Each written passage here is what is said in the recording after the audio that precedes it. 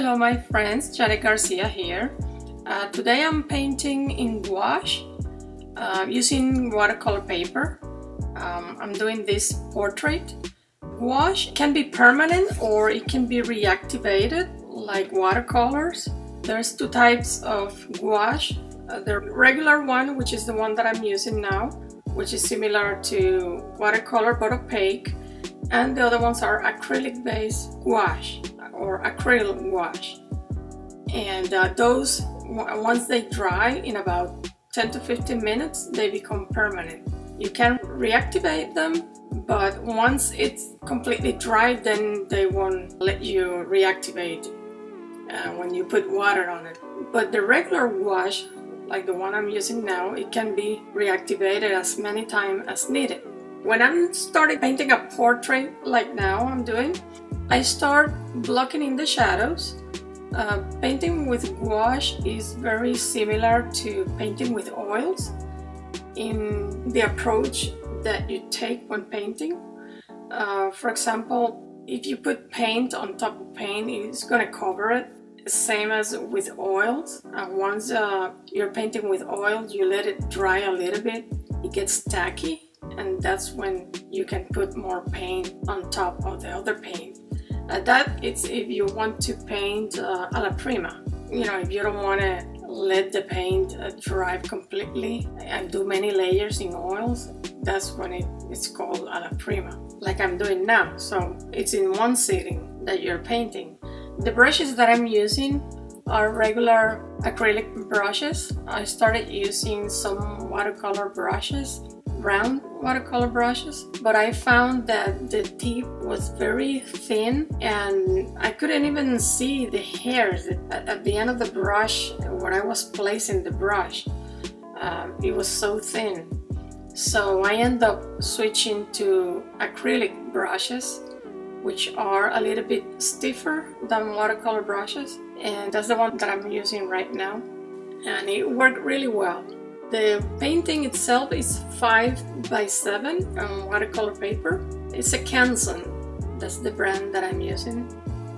It came in a pad of several sheets. When you're painting a portrait, don't try to get the lightness right away because it won't work. My suggestion is that you start blocking in all the shadows first, and only then you start then putting the midtones and then the highlights.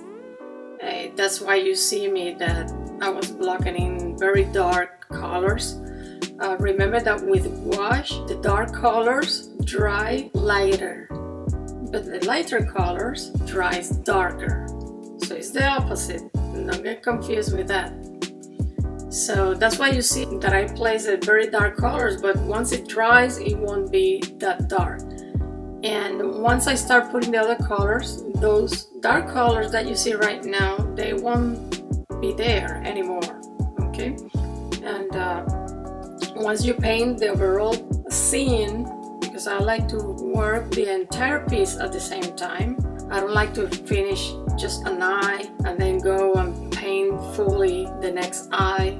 I don't work like that. I have to paint the overall picture because that lets me assess the colors better and compare one color when it's next to the other one, because they change. When you place one color next to another, they're gonna change. The illusion that you're seeing is not gonna be the same as if I leave the space white, for example.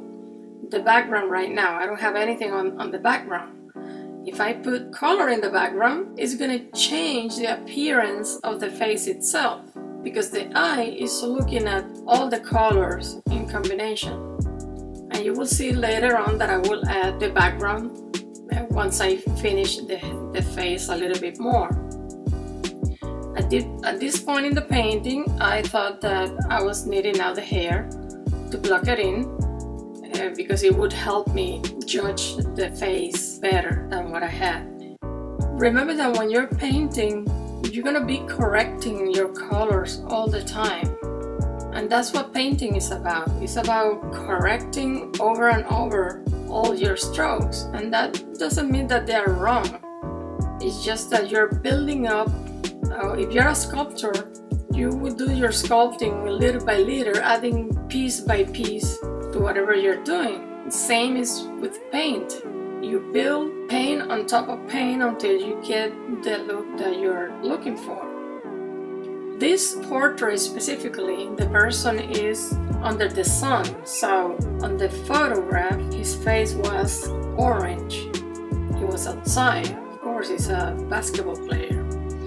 So I added lots of orange around, but then at the end I'm gonna add some lighter colors, because once I put the background and all that, you assess the picture and you realize, okay, now it's getting too dark, so you add some other colors, lighter beige tones to the face.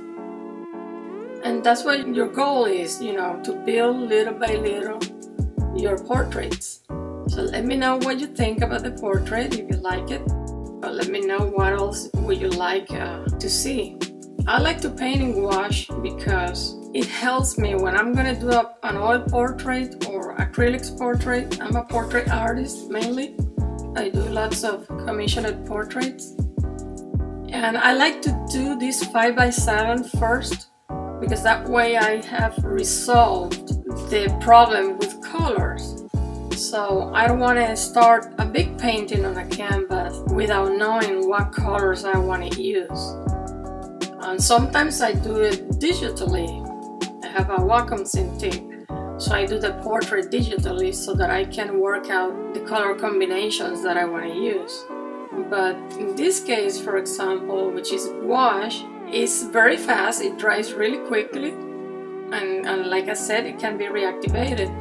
So these little studies will help me resolve all the problems with colors and color combinations and working out what kind of background I'm gonna use before I start doing the real painting. And I can also take a picture of this gouache portrait 5x7 and send it to my client via email for their approval. And once they approve that painting or study, only then I start my portrait painting. So it works out really well for me. And I really recommend you, and you can practice even smaller heads. You don't have to do a big head, a big face on a piece of paper really big to learn how to paint portraits. Do them small so that you can do them quickly. Don't spend that much time. Try to paint as fast as you can, but as slow as needed, if that makes sense. And practice, that's how you get better every time. You need to practice the anatomy and the placement, the relationships of the eyes and the nose and the mouth. You have to learn that. When you're painting, if you don't know how to paint, the anatomy, then you're gonna have a problem painting. You need to know how to draw. Some people say, okay, you can paint even if you don't draw, but then what are you gonna do? You're gonna use a projector all the time, and then that's why many artists, they freak out when they are using oils, because they have these beautiful lines on the canvas that they drew with a projector, and then once they start putting the oil on top, those lines are gone. So if you don't know anatomy and you don't know the head, the forms, you're not gonna get those forms back. You're gonna freak out. Why? Because you don't know how to draw. So that's why I encourage you to practice drawing. Do many drawings, different portraits, different angles. And that way, when you get to put paint on a canvas, you know how to resolve those problems and those shapes. When you're painting, try not to just draw lines. The face doesn't have really any line except for the little hairs, but it's shapes where you're looking at, okay? Not a line. So everything has to be soft, no hard lines on the face. And that's what is going to give them form to those faces. So right now we are almost done on the portrait. I was doing the headband, putting some direct red because I want it really bright, and and then on top I put other colors just to give it texture. And I haven't done the earrings yet. He had this kind of earrings, really weird shape. Now you see when I put the highlights on the eyes, it brings that portrait to life.